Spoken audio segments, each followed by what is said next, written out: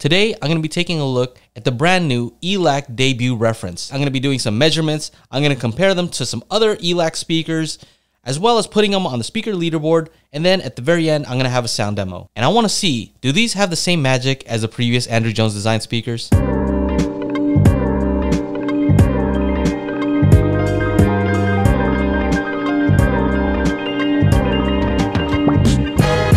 Today's video is going to be sponsored by Just Audio.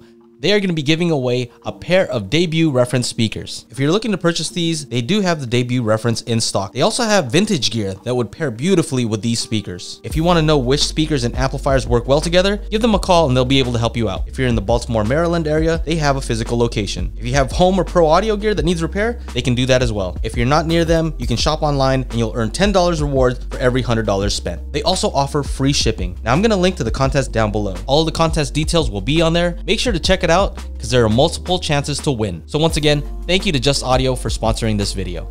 So aside from the old TAD speakers that Andrew Jones designed, he has been known for providing a lot of value for the money. So I've had experience with the entire debut line, starting with the original debut series. The original debut series had a ton of bass, which a lot of people liked, including myself, but I did find that one to be a little bit dark.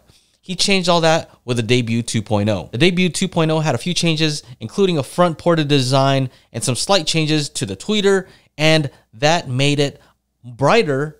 But to me, I felt like there was some harshness on the top end. Now we have the debut reference, which looks completely different than the original 2, much more refined, much more high end, and there are some changes to the sound as well. Before we get into that, let's take a quick look at the aesthetics. First, you'll notice the new front slotted port. Now, this is not just any port.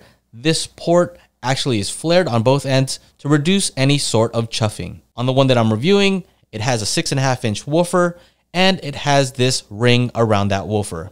I think it looks nice. Above that, you'll notice the 1-inch tweeter with a brand new waveguide and grill. The waveguide is there to produce a smoother off-axis response. On the side, you'll notice an all-new wood veneer that actually has a pretty realistic texture to it. There are 2 color options. There's the white with what they're calling an oak veneer, and there's a dark theme option for the folks that like that with a black baffle and a walnut veneer. Let's take a quick look at the specs on this thing. These are 18 pounds each. Power handling is rated at 120 watts max.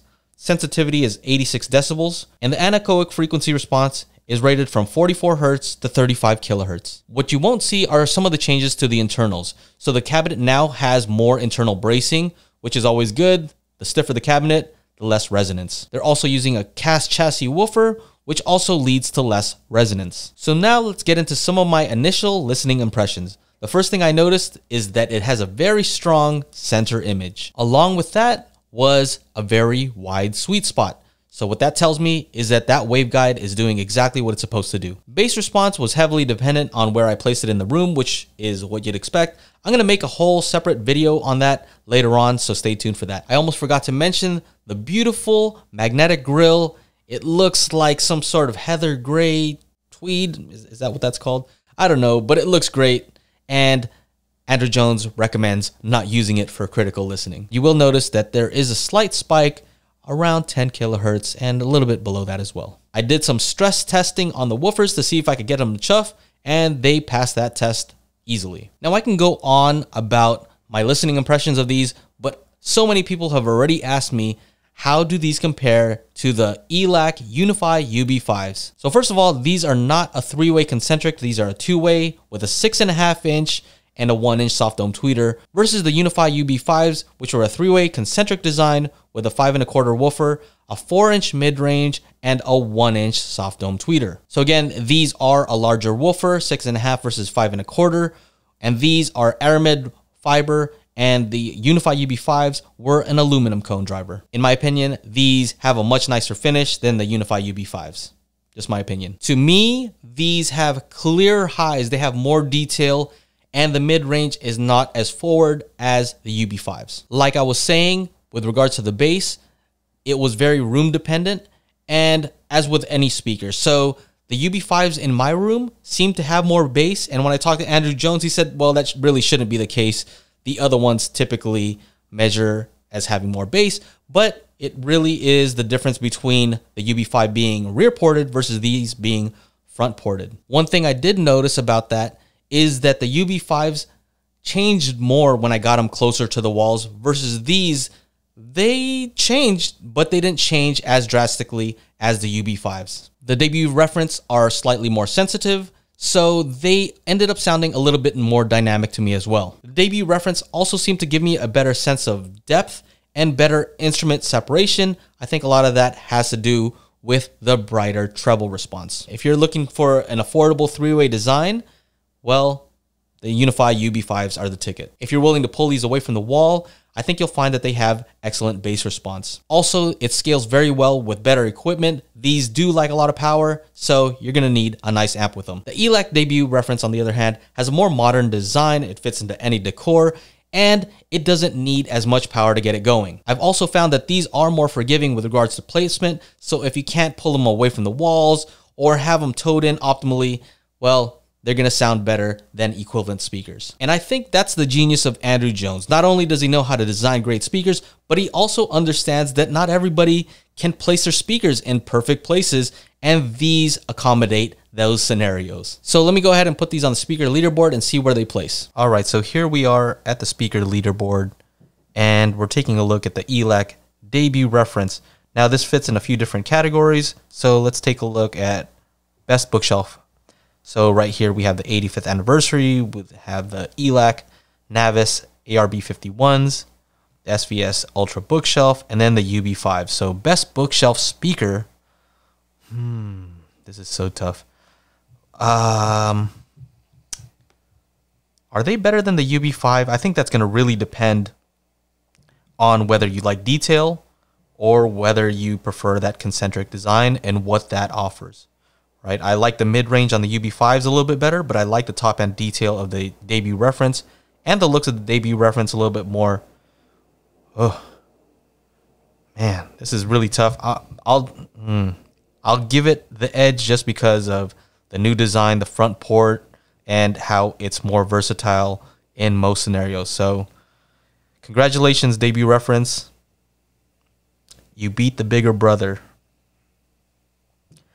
Best for desktop, this is not really a good scenario just because these are too big for a desk. I mean, it's just straight up for a desk. Which one? I don't think these are made for a desk. I don't think Andrew Jones designed these for a desk.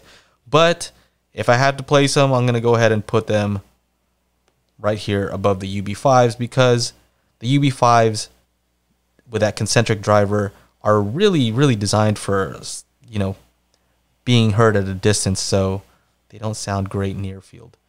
All right, so these come in right now at $599. So I'm going to have to go ahead and put these over here in the best under 1,000 category. And where do they place for me? Are they better than the Denton 85th anniversary? Not for me as far as fit and finish. As far as the SVS Ultra Bookshelf, those were very good, but I felt like they needed a little bit of help in the bass department. Those had a great finish as well. That's tough. That is a tough one.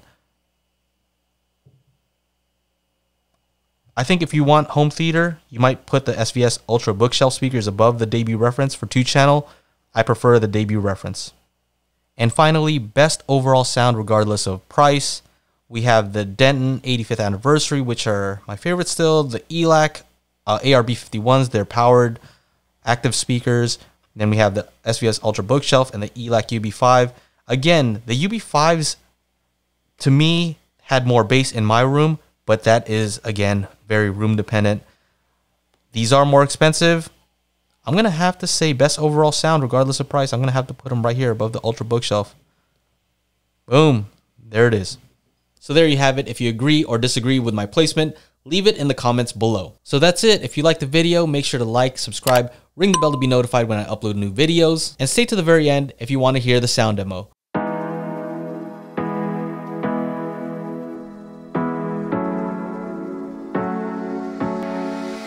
Hard working every day, I'm stressed out 24/7, babe. No timeouts, wish we could fly away. You and I go to our favorite place. Oh yeah, make special memories.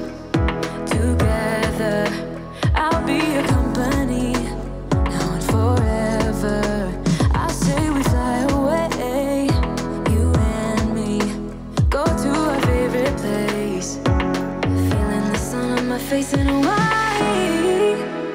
With you, Hawaii. With you, Hawaii. With you, Hawaii. I need a summer breeze, some fresh air. Thank you to my Patreon supporters. Thank you for supporting me and allowing me to do what I love to do here on YouTube. If you're not already a patron, check it out at patreon.com/Joe and Tell. Anyway, that's it. Take care. Bye-bye.